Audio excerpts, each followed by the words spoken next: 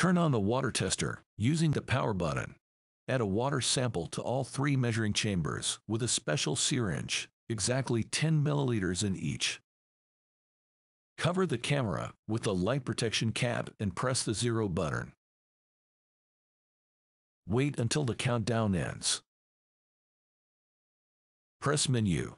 With the down button, select the droplet icon. Press OK. Select the liquid mode and press OK. You should see the droplet icon on the top right. Press 0. Press the T2 button to go to the menu. Use the up and down buttons to select the desired parameter. Click OK. This test is provided only in the chamber number 2. Shake the reagents before adding them. Add 10 drops of calcium hardness number 1 into the chamber number 2.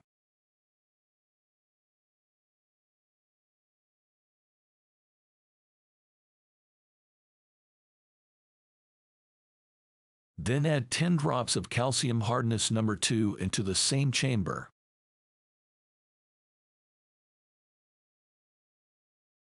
Using the special stirring stick, stir it until it is completely dissolved.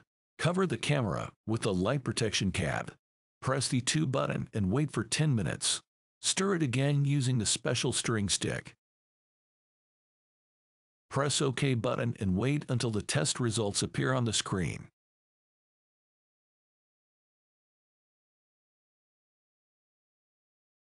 To turn off the device, press and hold on the off button. Run the other test if necessary. After providing the test, obligatory rinse the cuvette with clean water and prepare your tester for the next measurement.